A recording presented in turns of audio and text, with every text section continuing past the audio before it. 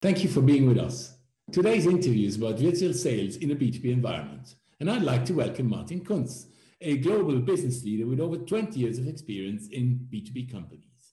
Until most recently, Martin's been leading the European sales force of a global manufacturer of engineered products, with hundreds of salespeople reporting to him.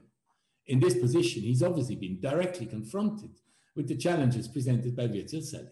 Thanks, Grégoire, for the welcome and for the opportunity to talk about this exciting topic, which is clearly a favorite topic of mine. Thank you. Please share with us how you see the development and status of virtual selling. Virtual selling, the way of selling to customers without being physically present, isn't new. It has been there for years, but its utilization has dramatically accelerated through the COVID-19 pandemic in 2020. Many B2B businesses had to significantly reduce the number of in-person meetings and experienced a steep virtual selling learning curve to remain in touch with their customers. As we see most recently, further waves of COVID-19 are clearly sustaining this trend. Thanks, Martin. Please, can you describe some of the differences as you see them between virtual and in-person selling? There are many differences between what we call the traditional way of selling and virtual selling. So I will highlight a few examples, but this will not be a comprehensive list.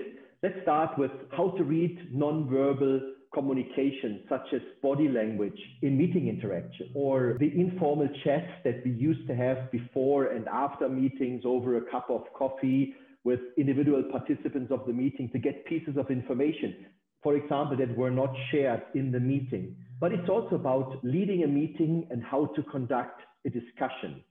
And last but not least, I would also like to highlight that there is a stronger focus on how to get the value proposition to the customer. This sounds like a huge change as compared to the traditional sales process.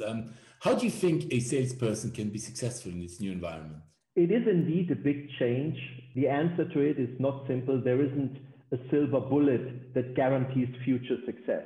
There are some basics, such as the physical appearance on video, internet speed, or the absence of distracting noises in the work environment. The biggest challenges is, without any doubt, how do you keep the meeting participants engaged, and how do you build relations virtually with people that you probably have never met before in person. Effective visual and dynamic presentations, like in the traditional environment, remain important, but reliance upon presentations on the screen should really be limited so that the presenter can spend a maximum of time having eye contact with the participants of the meeting. Salespeople might see virtual selling as a threat to their jobs. How can these fears be overcome? I mean, this is a natural reaction of human beings to change. However, I think that there are plenty of opportunities for salespeople to use the productivity gains from virtual selling to their advantage. There is extra time available because there will be less travel, there is less travel, and this time can be used to better understand the needs of the customer through more and better upfront research. Additionally, also meeting agendas and presentations can be customized to the exact needs of the customer. And we shouldn't forget that sooner or later, the competition will also be improving its virtual selling skills. Martin, please tell us about your practical experience as a commercial leader implementing virtual sales in your own organization.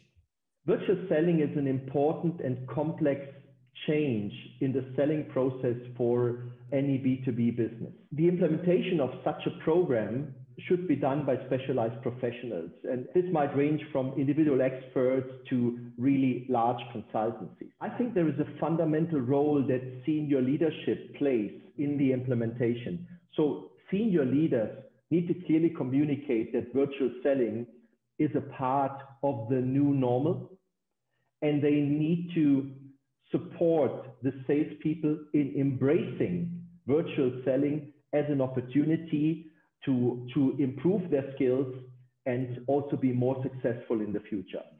The 2020 reality also has shown that early adopters of virtual selling have created a competitive advantage in their respective markets. What is your view on how virtual selling will impact the recruitment of sales leaders and other leaders? That's a great question, and it gets us straight into the impact of virtual selling on talent development and talent management.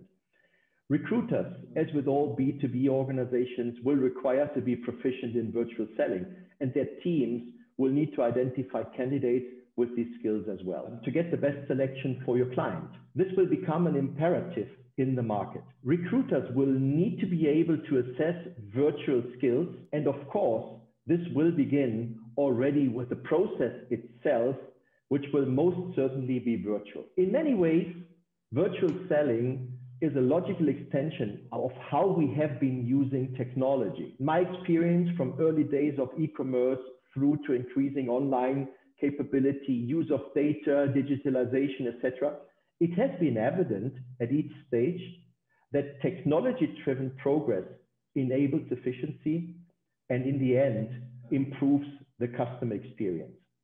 What are your conclusions about virtual selling for the future? What's next?